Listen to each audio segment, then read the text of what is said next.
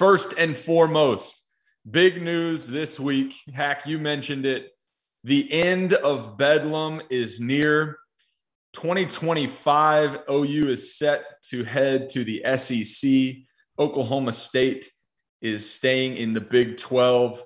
This rivalry is over. Hack, thoughts on this specific rivalry in state, the only two big teams in the state of Oklahoma, but also just talk about rivalry games in general.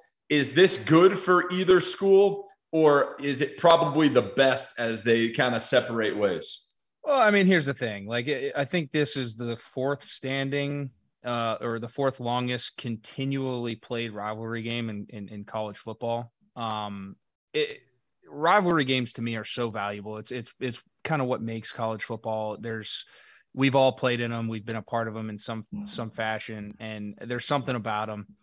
Unfortunately, I think the direction with all this new conference realignment and expansion of college football playoff, and who knows, this is probably just the tip of the iceberg.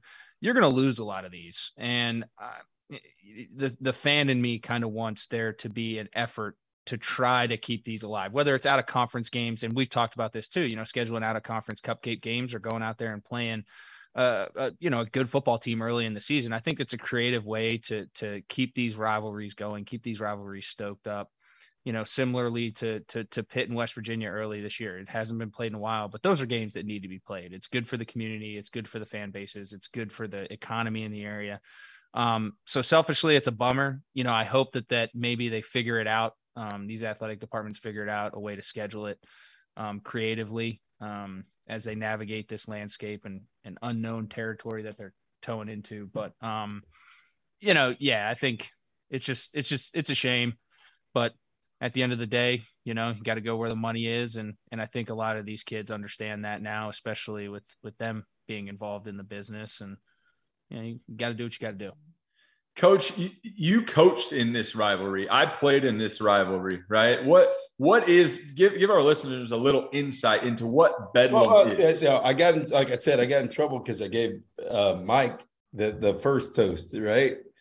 And I worked at OU for like 5 years.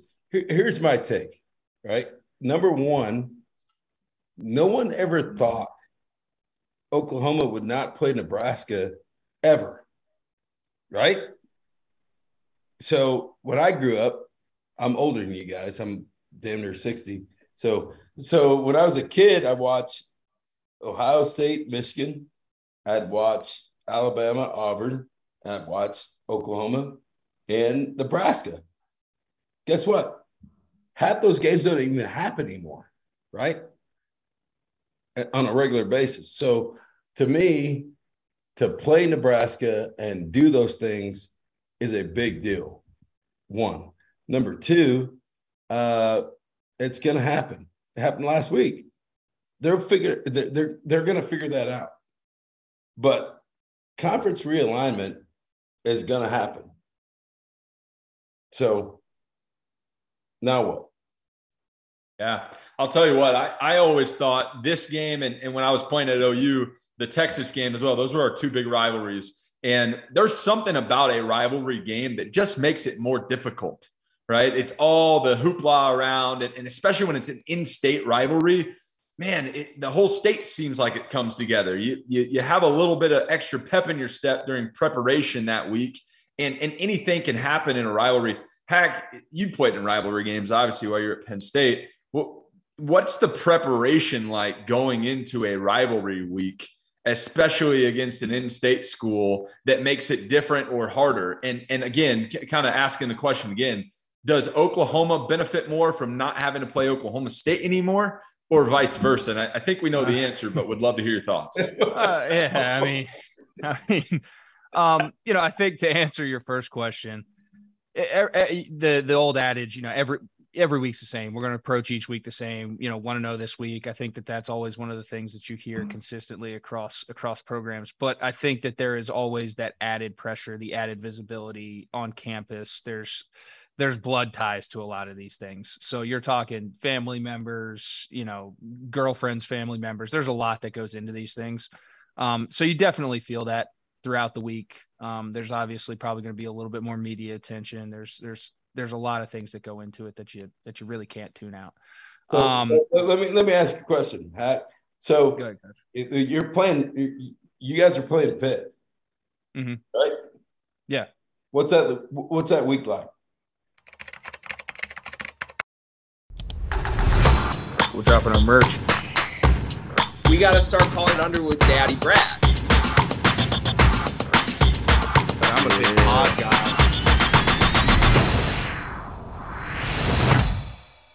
Breaking news. The Field of 68 has an online store, and it's your one-stop shop for the latest and greatest merch in college basketball and college football. You can find shirts to support your favorite team, make fun of your rival team, or boast Field of 68 catchphrases like Daddy Brad, Cussin' and Discussin', and the Star Heels. Go to www.fieldof68.shop today and enter promo code TOUCHDOWN for 20% off at checkout. I mean, like I said, Coach Franklin was very, each week's the same. We're going to approach it the same way. I know what the coach said, but yeah, you're like, no. As a player, I mean, like I said, as a player, you're excited. But I was also the same guy. Like I tried to keep my schedule very regimented and very, focused on the task at hand, one day at a time. Didn't matter who we were lining up against. We just had to go out and execute. When you get into the stadium, when you start feeling those things, that's when I think it really makes an impact. You're walking into the stadium, the bus ride in, all those things. There's a little bit more of an aura and an energy kind of flowing out of it. And you naturally feed off that. Adrenaline pumps into it and you naturally feed off that. But I tried to stay out of all that noise getting ready.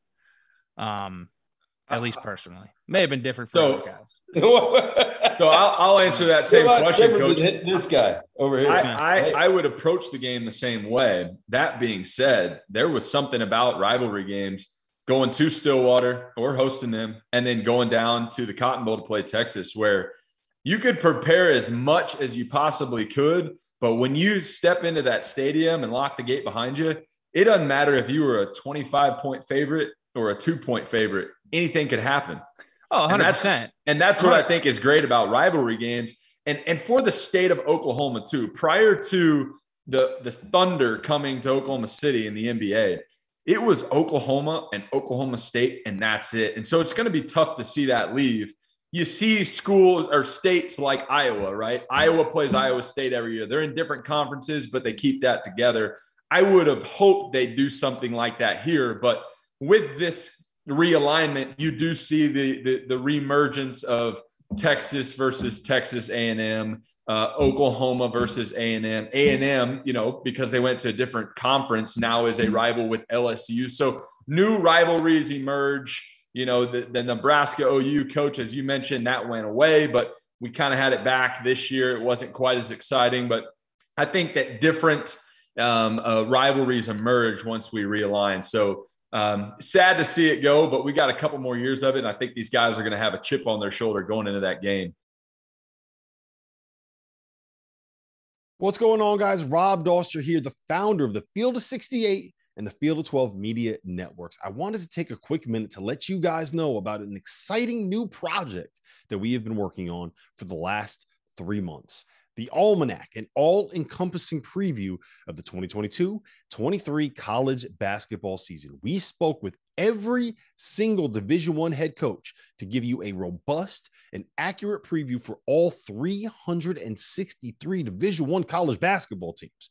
We have predictions for conference finishes for all 32 leagues. We have features on the best freshmen, the best big men, the breakout stars, the coaches on the hot seat, so much more. It is 600,000 words of sheer happiness for the college basketball fan in your life. The Almanac is going to be available for digital purchase on September 26th for just $19.99, but you can pre-order it today using the promo code HOOPS and save 20%. Just hit the link in the description below.